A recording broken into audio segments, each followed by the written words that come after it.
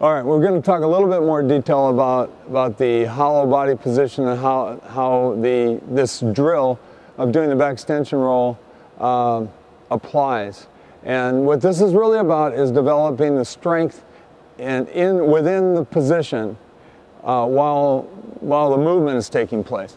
Okay, so Sydney's going to start on her back in a candle position this time, and my able-bodied assistant, Mark Davis, is going to help her through this.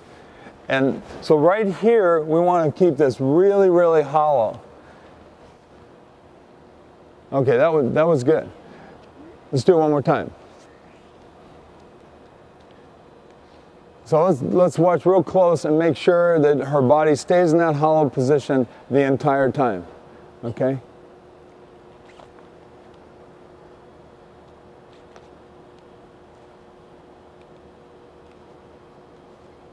That was pretty good.